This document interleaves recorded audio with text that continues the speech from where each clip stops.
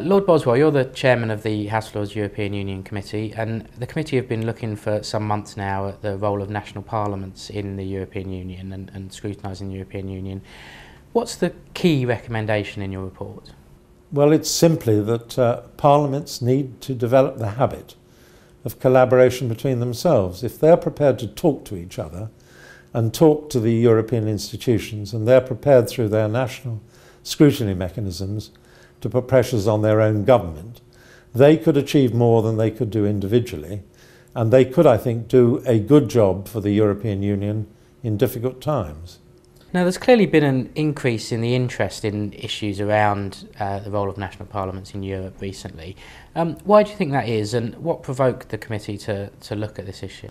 Well, certainly we're hearing a great deal about it. I mean, if I meet national parliamentarians or representatives of any of the countries of the European Union, there is a readiness to do something. There is a lot of comment about the need to do something in the media and elsewhere and among academics.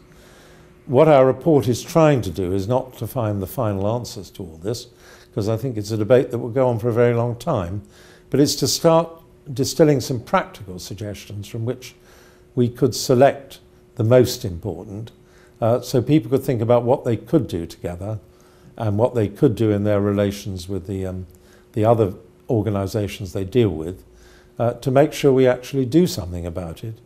And moving on to the government's role in Europe, do you think the scrutiny of that role can be improved by Parliament in this country? Well, number one, I think scrutiny is a core business for the two committees in the House of Lords and the House of Commons.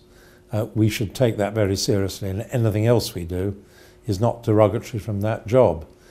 And I think one of the good aspects of the report we've just published is that we've taken examples of good practice and good thinking from other countries and tried to bring them into our thoughts. An example of that is the European Commission's work programme. We have always paid some attention to that. We've noticed how the Dutch colleagues use it as almost the platform for an intense consideration in their committee of European Commission actions. We're trying to borrow that from them, and similarly the Danes have a real interest in pre-consultation with their ministers as well as merely getting them in after European councils. And thinking about the reasoned opinion procedure, which is one role that national parliaments have, people may know of the yellow card process. Do you think that could be improved? Yes, I mean certainly the reasoned opinion is the one which people know about and is in the Lisbon Treaty, although it isn't called a yellow card in there. And it's the one that hasn't been used very often. Now, we do make some specific proposals for making it more effective by slight increases in its coverage, by a longer period of time, and also by calling for the Commission to engage in good faith in response, rather than simply brush it off, as has happened. And we also reflect on the possibility of what I might call a forward gear in terms of the role of national parliaments in floating ideas to the Commission to work up, rather than simply complaining when things are not to their liking.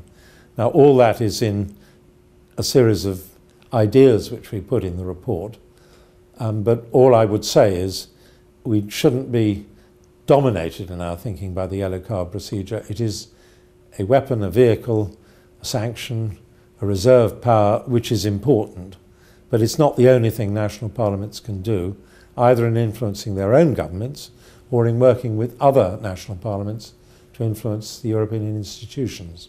You mentioned the Commission there. Do you get any sense that the Commission are prepared to take national parliaments seriously in that process? Well, I think all the way back to President Barroso launching the political dialogue, there is certainly strong lip service, and I think in the shape of certain commissioners, a genuine commitment to want to do this and to consult, and an understanding that there's actually a positive benefit for the Commission if it gets into a grown-up discussion at an early stage rather than relies on bouncing things through at the very last stage or taking no notice of yellow cards. Other commissioners, perhaps in some cases, have been a little more reticent, and our view is that the Commission needs, in effect, to commit itself seriously to the process. The new Commission will have to do that, and if they do, I think we can then discuss things in good faith and constructively with them. You've talked about the importance of engagement between national parliaments and the Commission before you get to that reasoned opinion stage. What's been the issue up to now? Is there any reasons why that hasn't been achieved, and what can be done to encourage that early engagement? Well, we have, as a House of Lords Select Committee, have always tended to do this. And, for example, in recent time, we did a report on the European External Action Service, which played into the Commission's own consideration, reviewing the first 2 years of its operation. So that's a practical example of upfront collaboration, and of course other national parliaments have made similar contributions. It's always been there as a possibility, perhaps even before the political dialogue was launched. But the question is, has it been a habit? Has it been a practice?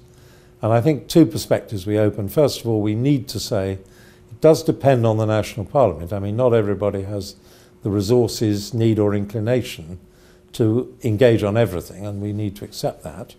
But also, we do need to look at various sensible ways in which we can gather and collaborate, make use of modern technology to communicate, perhaps put together joint reports or ideas, and then make sure that somebody will respond in the Commission.